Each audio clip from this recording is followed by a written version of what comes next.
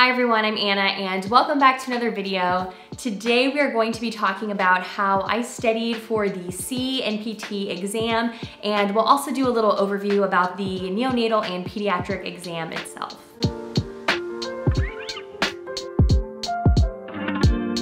If you're new here, I am a registered nurse and I make videos about different types of nursing content. Everything from nursing school to very specific patient populations, as well as sharing with you how I have prepared for different nursing examinations I have taken. One of the areas I work in as a nurse is as a children's critical care transport nurse. I've worked in this area of nursing specifically at my children's hospital for about 2 years, and I figured it was about time for me to go ahead and study and take the neonatal pediatric transport examination. This nursing certification exam is accredited by the NCC, or the National Certification Corporation. This is the same accrediting body that certifies nurses who take the RNC exam, if you are familiar with that. I wanted to do a video on how I approached studying for the C-NPT exam because I personally didn't know anyone who had taken the exam, and I didn't really find any videos online of anyone who had taken this exam or had any sort of overview about it. The NCC also doesn't have an officially published study guide book or any type of question and answer materials beyond the brief PDF study guide on their website. After I took the exam, I did find 1 or 2 books online that were some practice questions, but I didn't end up using any of these guides when I was preparing for the exam. Because I had to figure all this out along the way, I wanted to share my experience with you about the test itself and how I prepared for it. I'll specifically emphasize how I studied to pass this very specialized nursing certification exam so that you're able to study and pass the exam as well. Let's talk a little bit about the test itself, and know that based on when you are taking this exam, it may be a little bit different from some of the facts I'll give you from when I took the exam. The test is pass or fail, so you won't get a numeric score when they give you your results. There are a total of 125 questions. 100 questions will be graded, and the other 25 are mixed in statistic questions for them to analyze and potentially use as graded questions later. Each question has a premise or a stem and 3 alternative answers. You have a maximum of 2 hours to take this exam, and you get your results within 15 to 21 days. I, however, got an email saying that my results were in 8 days after I took the test. There are 2 different options for physically taking the test. One option is to do a remote proctored version, and the other is to go into a testing center. I opted to go into a testing center because it would, in my mind, alleviate a little bit of the stress of having to figure out the software, having someone watch me take the test over camera. It ended up being the exact same testing center that I took my CCRN examination in, so in my mind, it would be easier just to show up, go in, and take the test. If that's not your style though, you can always take the test anywhere online.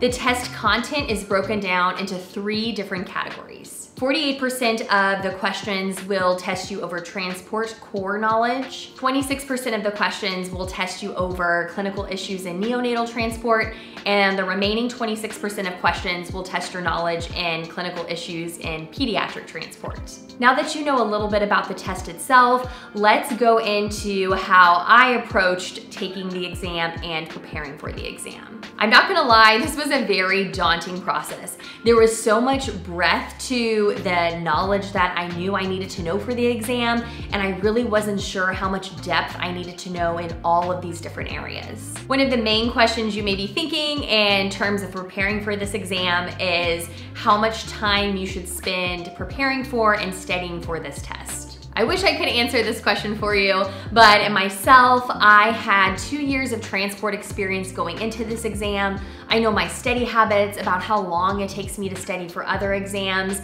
and I also considered my core transport knowledge when starting to study for this. I only allowed myself a few weeks to study for this exam. I know that any more time than that, I probably wouldn't use it. Any less time, I would feel really rushed.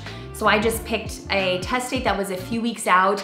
But another thing to consider is whether or not you have transport experience. Having transport experience is not a requirement to take this test, and if you had no previous transport experience, I would definitely recommend extending out your test date so that you could study a little bit longer. There were a few transport-specific questions that I had when I was taking the test that I only knew because I had transported a lot of patients. I knew the answer because I had this experience and not because I had studied that particular content. My main approach to studying was to use the NCC study guide that they provided as sort of a content and topic checklist for myself. I knew that if I deviated too much from their study guide, I could really easily get bogged down in all of the details that you could know about these different topics. I really tried hard to stick to the things that I knew they would test me over. And again, the only reason I put so much stock into the study guide was that the study guide was published by the people actually writing the exam. If they put it on their study guide, I knew it was fair game for their test. I'll include a link for you in the description with the study guide that the NCC provides for this exam, and I'll link all of the other resources I used as well if you want to go ahead and check those out.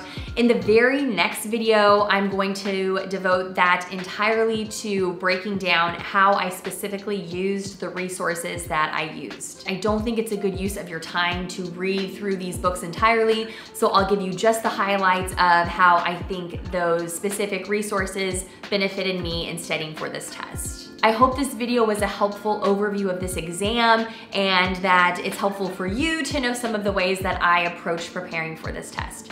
If this video was helpful or you did learn something, please give it a like and consider subscribing to my channel to not miss any nursing content from me in the future.